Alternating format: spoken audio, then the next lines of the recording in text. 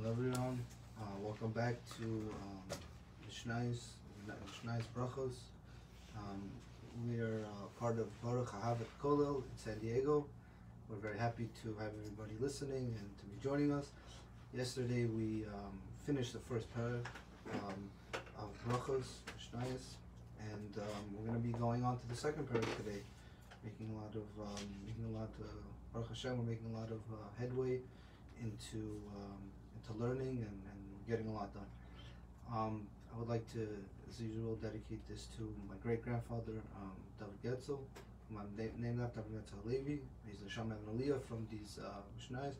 And also for REFUAH SHELEMAH, for my grandfather, Leib Yehuda Halevi, who's been in a wheelchair for many years, but hopefully always getting better every day. So may this learning help him recover and for recovery. Okay, so the first chapter in Brachos dealt with Shema, the Zmanim, the times of when to say it, why we say it, how to say it.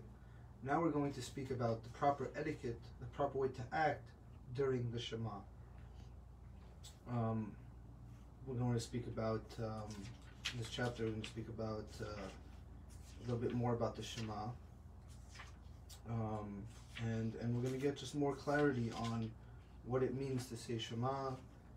If we could say it when we're working, when we're too busy, But last chapter we dealt a lot with the fundamentals, and now we're going to be dealing with a lot of other interesting halachas and things along that line.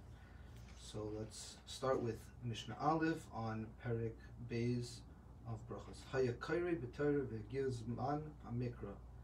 So it comes. So somebody is reading the Torah. He's doing Shnai Mikra. We have a mitzvah to read the parsha every single week with commentary, Rashi, maybe Unkelis, whatever. I guess there's different ways you can do it. Some people can do it just read it in English. As long as you understand you understand the translation, you understand what's going on in the parsha. So say somebody's he's doing his daily reading of the Torah. He's just reading it. And he happens to come across the reading of Shema, because again we said that Shema is deraisa. It comes from, it's a mitzvah coming from the Torah, and it's actually in the Torah. It's in the Chumash. You can find it in the Chumash. So somebody is reading it, and he comes across the passage of Shema, and also at that same time, this person is. The time has come, as we said last week. As we said last time, he said, when it's either the Kohanim come to eat their truma, or we're able to tell the difference between blue and white.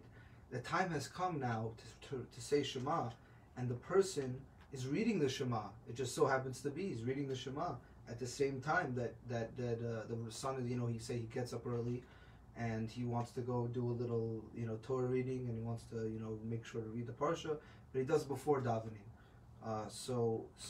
And then all of a sudden he realizes the Shema is in here, so he wants to have a double. He wants to two birds with one stone. He wants to say the Shema and be makayim the mitzvah of saying the Shema. Meaning he doesn't want to just read it as he was just reading the parsha, just trying to understand the parsha. He also wants to use that as an opportunity to now be makayim, to fulfill the mitzvah of Shema at that time, at the proper time, in the morning, and at either if it's in the morning or at night. The time is the time of ve'giz man hamikra. The time has come to say the Shema. So what can he do? How does it work exactly? Can he use this opportunity as a time to say the Shema? And to be makayim the mitzvah, to fulfill the mitzvah at its proper time, or because he's doing this in a time that's not set for saying the Shema, it just happens to be that he's reading the Torah portion and the Shema comes up. Can we say that it's fine, that he can fulfill it, or it's not good? It has to be with an intention to be saying the Shema. Im kevan liboy yotze, v'im lav lo yotze. So the answer is like this, that if he had in mind, and this goes with the principle in learning in Gemara and all around different places, that your intention when you do a mitzvah has to be the intention of doing a mitzvah, because if not, if you just unintentionally did a mitzvah, say you were on Sukkot, you didn't know what Sukkot was, and you just picked up a lulav and estrog or whatever, and you just happened to take all all the four species together and just shake and whatever and be in a sukkah. And different people have been hugging to be in a sukkah, not to be in a sukkah, to shake it. But the point is that can you do a mitzvah with not intending to do the mitzvah? So it seems like from what this Tana and this Mishnah teaches is that it has to be with the intention. Im kevan liba yotze. If you were focused, if you were looking to do the mitzvah, and you saw Shema is coming, and you said, okay, Shema is coming, and I'm reading, and I want to be Mekayim the mitzvah, so I'm having in mind to say to myself, okay, the Shema will be the Shema that I'm saying right now will go towards the davening that I will be doing later. Obviously, later in the davening you should also say Shema, but that's just for different reasons. But here we see that you're able to be Mekayim the mitzvah, you're able to fulfill the mitzvah while just stam just reading the Torah portion.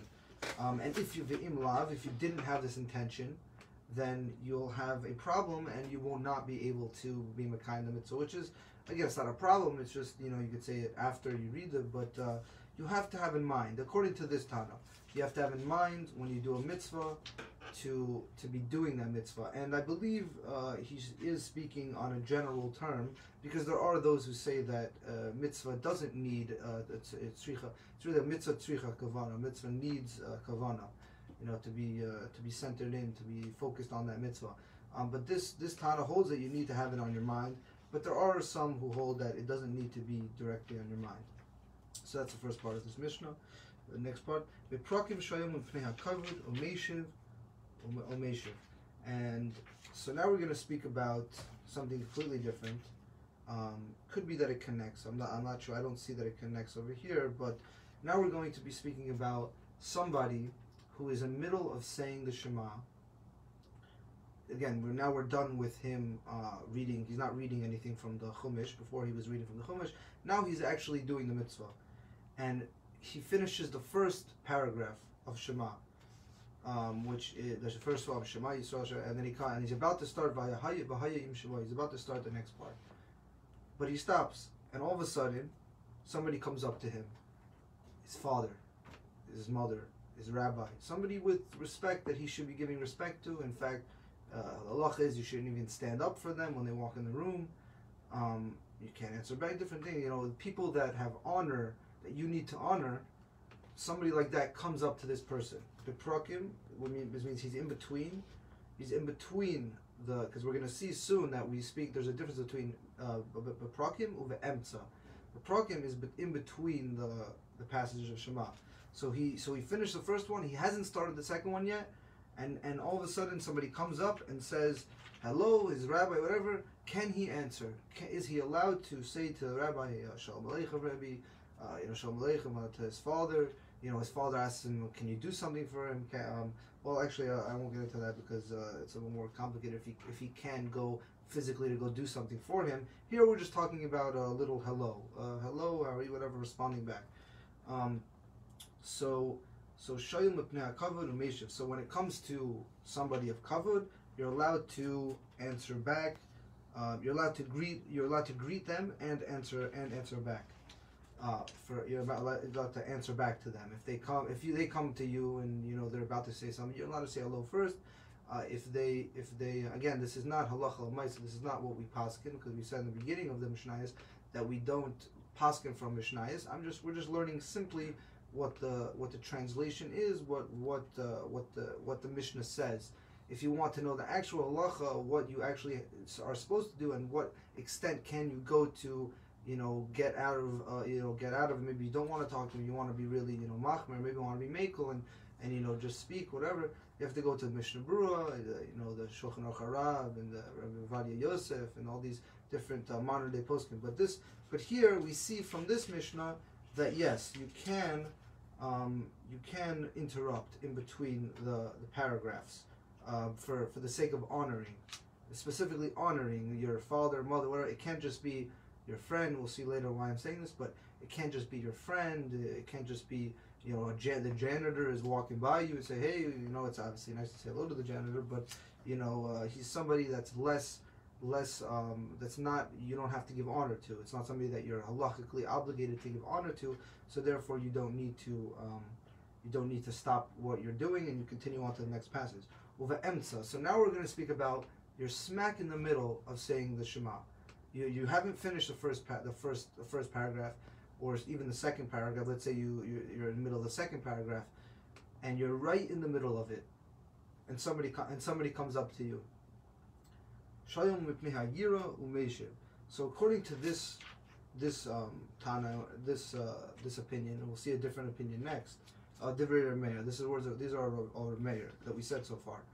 So our mayor said, again, between paragraphs, you finish the whole paragraph, you can do it for cover.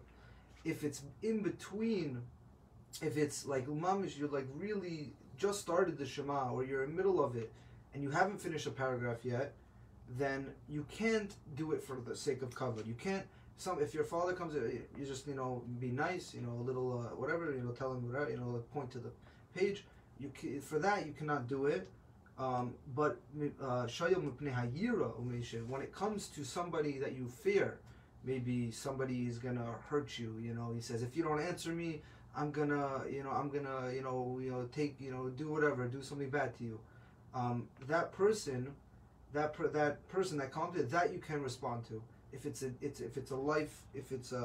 out of fear, you're allowed to greet him, or maybe it's, you know, a guy that you've always had arguments with, and he's walking by you, and you just, you know, you're afraid that if you don't say hello and you don't try to make it better, you know, then he's just going to think you're upset at him, and maybe he won't realize you're saying Shema. So therefore, according to this, again, this is just according to this, that you can say hello to him. But if we're not in between, we didn't finish the paragraph. Again, we're speaking about we didn't finish the paragraph. We're in between. We just started to say the Shema, and we're still worthy. We're still, you know, saying it with our mouth, and we haven't finished yet. That's only applies to somebody that you're afraid of, a person that you have to give cover to. They don't. According to Reb Meir, this is the first opinion. Reb Meir says you don't have to. You don't when it comes to somebody out of cover. Rabbi Yehuda has a different approach.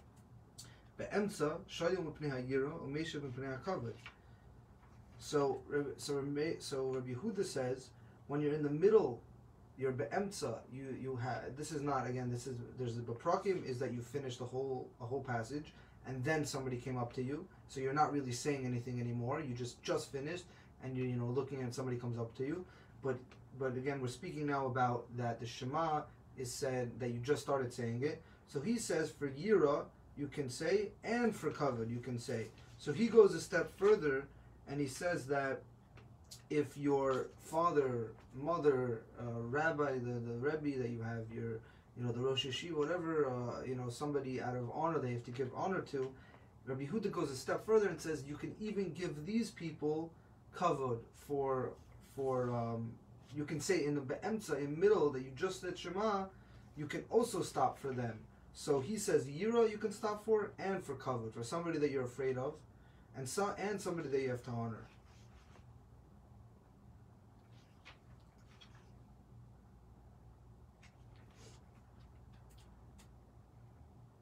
Shoyom mipnei hakavod, and this is Rabbi Yehuda finishes now. Shoyom mipnei hakavod u'moshev shalom l'chol adam.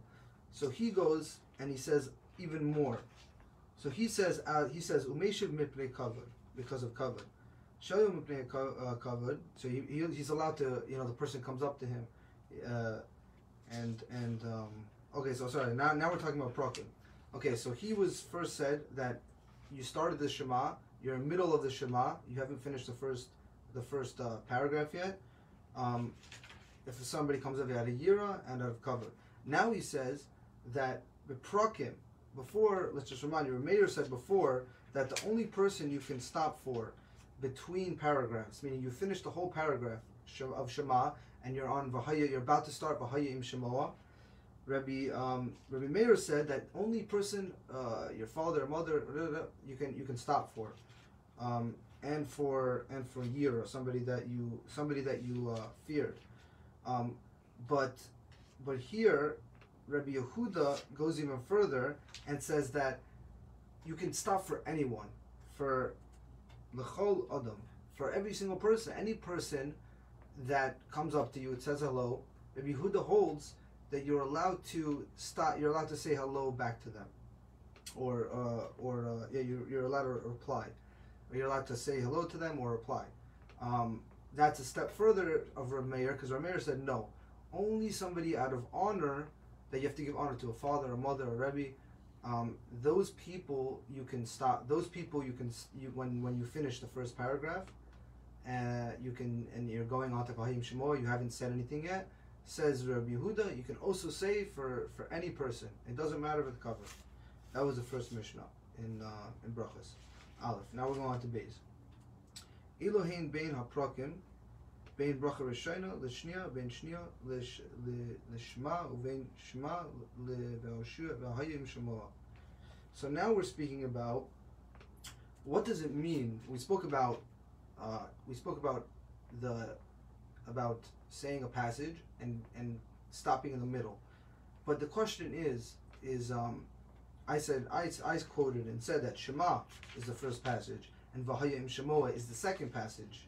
However, we're going to now speak about why isn't Vahayim Shemoah first and why isn't Shema first, and what about Vayomer? Why exactly is the order of the Shema in the order that it is?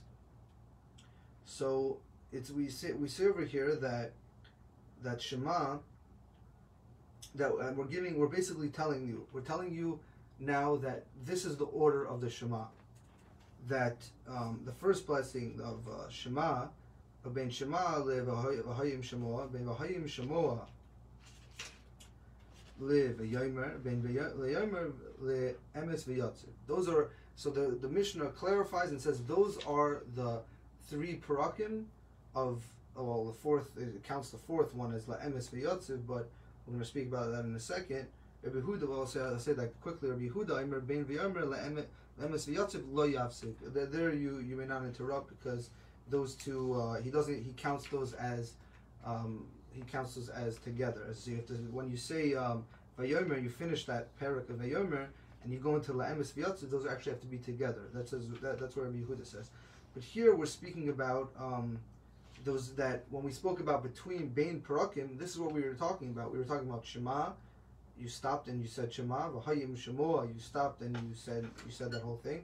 Bein v'hayim Shemoah and le v'yomer, and then v'yomer le emes v'yatziv. And Yehuda says no, la emes v'yatziv, that you don't need to. You're not allowed to interrupt in between those.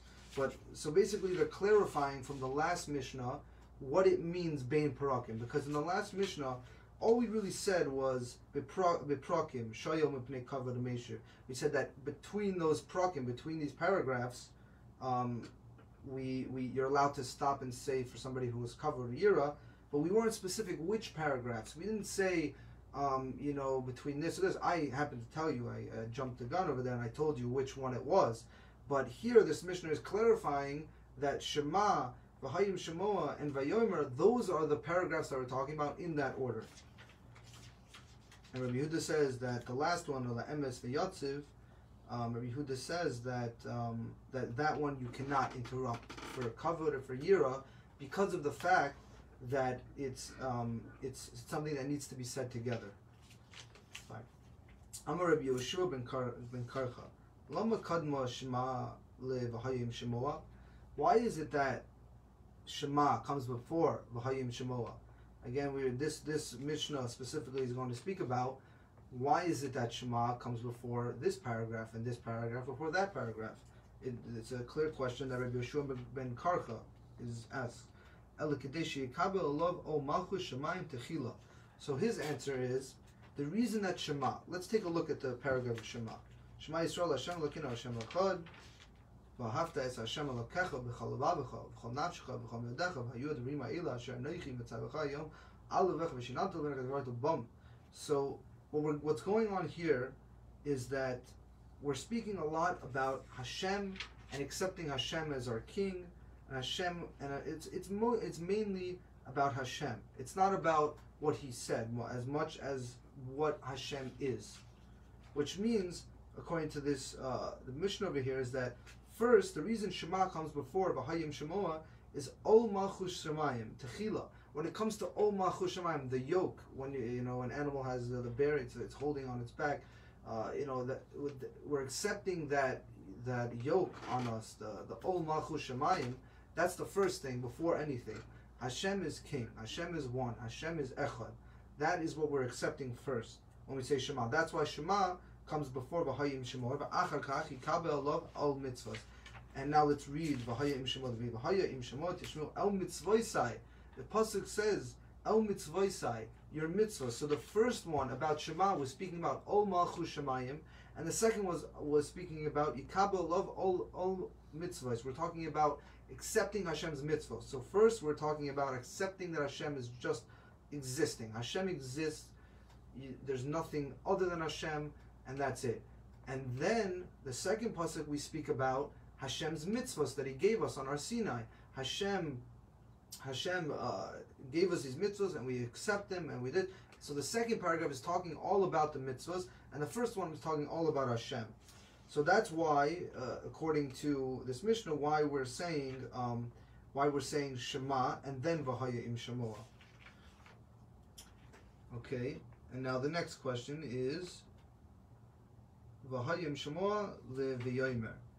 Question mark. Meaning, now why is it that V'hayim Shemoah, which is the second paragraph, and V'yomer are why are they put together like that? Why are they next to each other? Maybe Vayomer should go before V'hayim Shemoah. Let's see the answer. Noyeg b'yoyim uvelayla. V'yomer eino noyeg ela b'yoyim. So when it comes to V'hayim Shemoah, tish el mitzvosai asher noichim et V'hayim alav, all these different mitzvahs that we're talking about. Noyeg b'yoyim uvelayla. The mitzvahs in V'hayim Shemoah talks all about the mitzvahs that we do at night and day. The mitzvah of, specifically the mitzvah, and let's go over here, of V'lamadetem oisam es b'neichem. The mitzvah of learning Torah, which is what we're doing right now, is something that's V'gisa yom v'layla. It's a different pasuk, but we have to be learning it night and day. It's a mitzvah that's the whole entire day. So therefore, V'hayim Shemoah, and it says in here, it talks about mitzvahs that we do day and night. Therefore, this came before Vayomer, which only speaks about, the only mitzvah that it truly speaks about is tzitzis. And we said the other day in a different Mishnah that it also speaks about taking us out of Mitzrayim. And then we had an argument if it was a mitzvah at night or if it was a mitzvah at day, and we had.